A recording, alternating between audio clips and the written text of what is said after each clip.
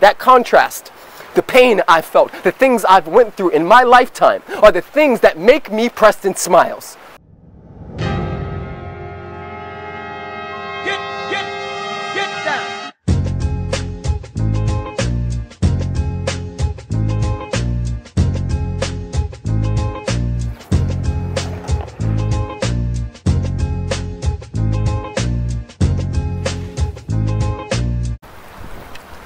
Bloop, bloop, bloop.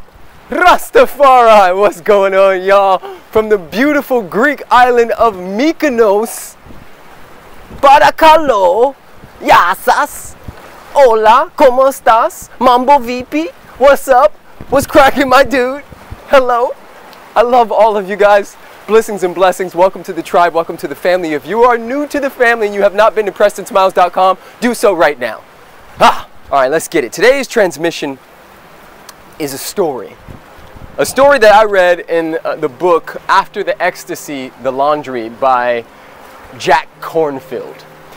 In this book, Jack shares a story that he heard from an actual woman who went through this. I believe about 10 to 15 years ago, there was a woman whose son was murdered. Her teenage son was murdered by another teenage kid who killed him a part of a gang initiation. And the kid went to trial, and at the trial, after the judge gave the verdict, which was a particular amount of years, the woman stood up in the trial, and as they were walking the little kid out, she said, "I'm going to kill you."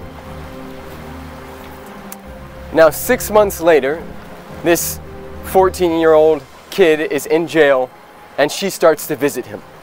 She starts to bring him money and talk to him and give him money for snacks and cigarettes and whatever else he's using it for. And there's a point where a few years go by and she realizes that he's about to get out. And she's been visiting over and over again and just really befriending this kid. And she asks him, you know, I see that not many people ever come visit you. Do you have any family? And he says, no, I'm an orphan. She says, okay, well, do you have any plans on getting a job when you get out? And he says, no. And so she sets him up with a job at one of her friend's shops. And she says, listen, do you have a place to stay when you get out? And he says, no. She says, okay, well, while you get back on your feet, I'm going to have you come stay with me. And so the kid gets out and he stays with her. And he lives with her, and he's doing this job, and he's eating her food, and he's staying in her house. And one day, she calls him into the kitchen. He sits down at the table, and she says, "Remember in the courtroom when I said I was going to kill you?" And he says, "Yes, I'll never forget that." She said, "Well, I did. Because I could not let the murderer of my son live on this earth anymore. And so I sought out to forgive you and the world for what happened to my son, and to kill that part of you that could hurt another like that. And so since the killer is dead and my son is dead, I would like to adopt you, if you would let me be your mother and have you live here with me." And the little boy said yes, and that became his mother. Now the moral of the story is, you can't get ahead while you're trying to get even. A lot of us have had some pretty terrible things happen in our lifetime. And don't get me wrong, I'm not asking you to all of a sudden be over that. What I'm suggesting is that it hurts you more than the person you're aiming it at when you are hateful and resentful and angry and unforgiving. And so the only people you should be trying to get even with are those who have helped you along your journey. The only people you should be trying to get even with are those who have loved you, even in the midst of when you didn't love yourself. This is the game to play, guys. You see, forgiveness is a process. It's not an overnight thing. Forgiveness can sometimes feel like the ocean, where one day the tide is high and you feel good. You feel good and you've let it go. And then another day the tide is low and you are angry and you are upset, and that you have all rights to do. But what I'm reminding you of is that you cannot get ahead while you're trying to get even.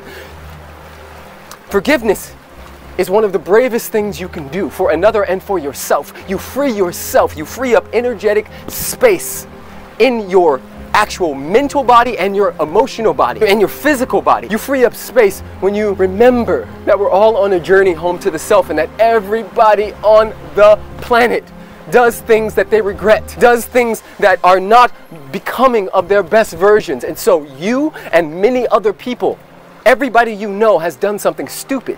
The question is can you have compassion? Can you have compassion? Remember, hurt people hurt people. And so 9 out of 10, if someone has abused you or hit you or hurt you or sexually molested you or anything of that nature, 9 out of 10, that same thing has happened to them.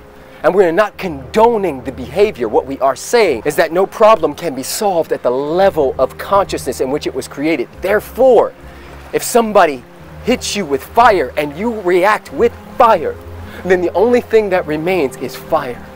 Guys, we have to move into the wind, we have to move into the water, we have to move into our earth space and get grounded and remember that we're all on a journey home to the self, and we ask for this. Contrast is one of the most beautiful things we can have on this world. Every time I experienced a breakdown, a breakthrough came on the other side. That contrast, the pain I felt, the things I've went through in my lifetime are the things that make me Preston Smiles.